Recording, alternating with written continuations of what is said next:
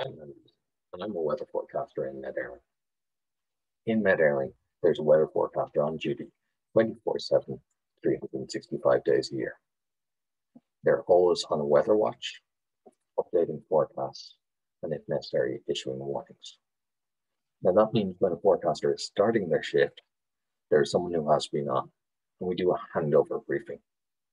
This lets the incoming forecaster know what's happening at the moment, what's likely to happen, what we're certain about, what we're uncertain about, and things to look out for in the course of their shift. Now, due to COVID restrictions, we're doing these briefings virtually. And we also do these briefings for emergency groups in times of severe weather. Now, there are many different things that we look at, but I just want to go through quickly with you some of the things we look at and how we give these briefings, what we're looking for within them. One of the first things that we would look at is the rainfall radar. So this lets us know if there's rain, there's showers, where it might be dry, and it gives us an idea of the intensity. So here we can see that there's some heavy echoes in the showers, so we know that there are some heavy falls there. There's also rain to the south that's coming into the southeast, and we can tell that that's going to push up north. Floodlights are very important as well. So here we can see that there is quite a lot of cloud over Ireland. It's just a few breaks in it, but there's more cloud coming, so it's going to be overall quite a cloudy night. We also have analysis charts. This is where we can put in where the high pressure systems are, the low pressure systems, and the fronts. So here we can see that there's a cold front to the south of Ireland, and that's going to push in over us, and that's going to generate rain and be followed by showers. Observations are very important as well. But here we can see in graphical form observations from our weather stations, but we also view it in tabular form like this. This shows us what where the weather stations are, what the wind speed is, direction, the type of weather, temperature, humidity, rain, and pressure. So here we can see that there's quite a lot of cloud around, there's drizzle, there's fog, there's showers. So there's quite a lot happening at the moment. But for the time being, there are no warnings in operation, no national warnings. So there is a marine warning, a small craft warning. That means that it's going from Mizen Head to Irish Head to Fairhead, and it's going to reach force 6 at times this evening, tonight, and tomorrow morning. So we look at these things before we look at any model output. But we like to look at the EC model, the global model, so it gives us a broad scale picture of what's happening, what's out there. So here we can see the low pressure to the south that's bringing up the rain and showers. We like to see the evolution, what's happening, so it's deepening as it's filling as it's coming up over us. So the winds aren't very strong at all, but there is quite a lot of rain with it. And we like to see what's happening further ahead, and we can see the development of systems as they come into it. Very important to look at the upper air as well. So here, for example, we're looking at the jet stream. We like to know where it is and how strong it is. So if there is a developing low pressure system, for instance, and it's being caught up in the jet, there can be much deeper development and more rapid development. So we're always looking to see in the upper air what's happening. We also like to see how warm or cold the air is in the upper air, because if there's a huge difference between that the upper air is much cooler than the surface level, you get greater levels of convection. So that can lead to more intense showers or can lead to thunderstorms. But we have our own high resolution model, our harmony model. So it doesn't capture such a large area, but it's in much greater detail.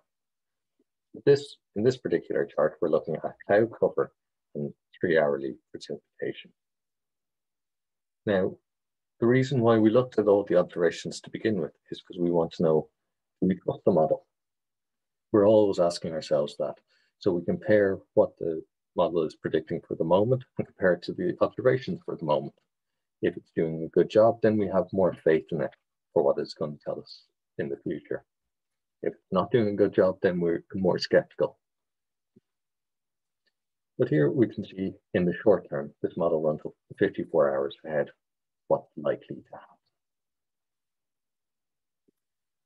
But we also have this model runs with 10 other members of the same model. So we have our control, which was what the chart was that I showed you just now, and we have 10 other members.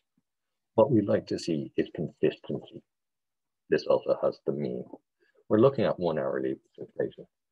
So if there's a consensus between the different members, again, we'll have more confidence in what's going to happen.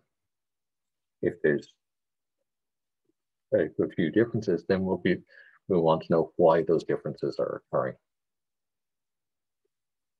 In this instance, there's pretty good agreement. Again, for our harmony model, we want to see the wind.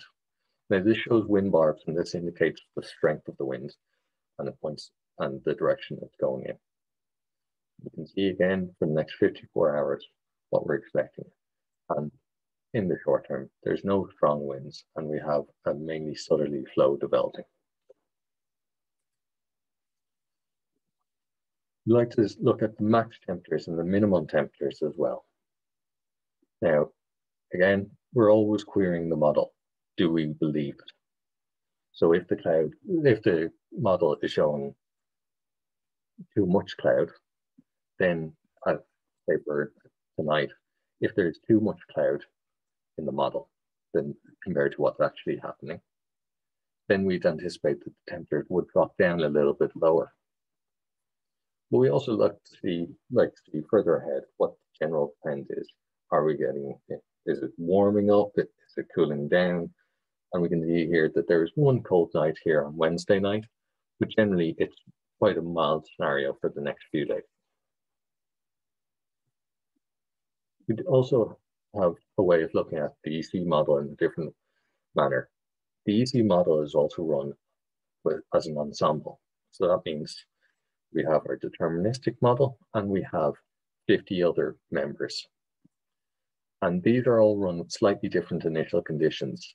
And the idea behind this is to gives us an idea of the spread, the range of possibilities. Now, take this for instance, we have a meteogram here for Cork.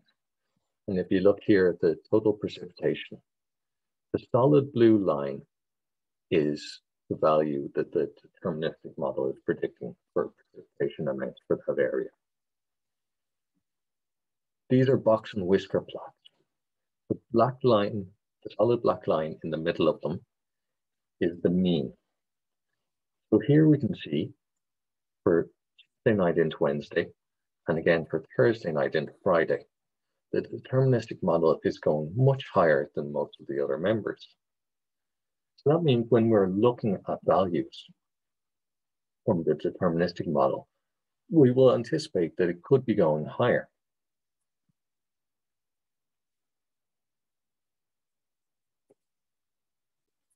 Now that was just a very quick run through of some of the things we would look at.